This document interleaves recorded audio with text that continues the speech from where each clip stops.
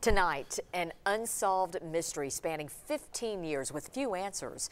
21-year-old John Thrasher disappeared from Livingston back in 2004. That's about 30 minutes from Cookeville.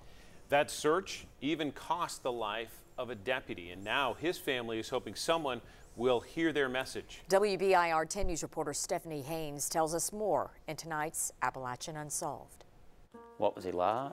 He was athletic, tall, he was a good-looking kid. Pretty much everybody that knew him liked him. He was an outgoing kid. Charles Thrasher remembers his kid brother fondly.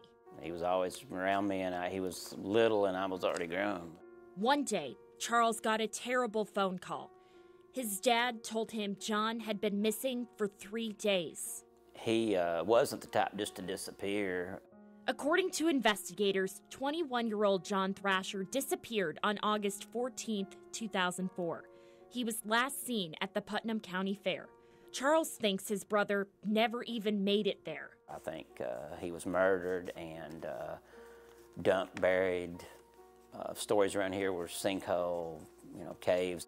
Rumors swirled in the small community. He had been hanging around some people that he shouldn't have been hanging around. And the Overton County Sheriff's Department investigated each lead. All those leads and tips have been followed up on, to the best of my knowledge. None have been fruitful.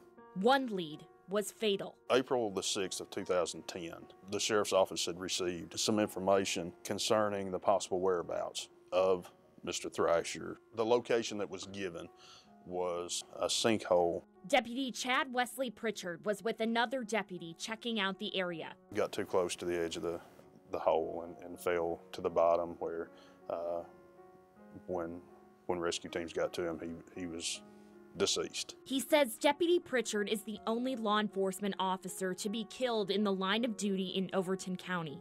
It was devastating to the community and to the Thrasher family. Because now another young man has lost his life in the search for Mr. Thrasher, but we continue and will continue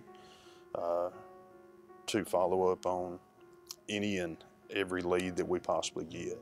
That's why John Thrasher is listed in NamUs, the National Missing and Unidentified Persons Database. It's hard to let this one roll by. This is Todd Matthews, the spokesperson for NamUs. For him, this one hits close to home.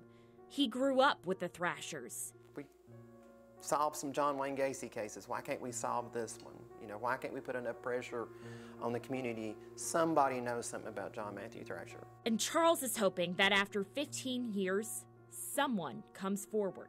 Someone telling where he was, having enough of a conscience about them to come forth and tell where my brother is, so there could be resolution for my family. In Livingston, Stephanie Haynes, WBIR 10 News.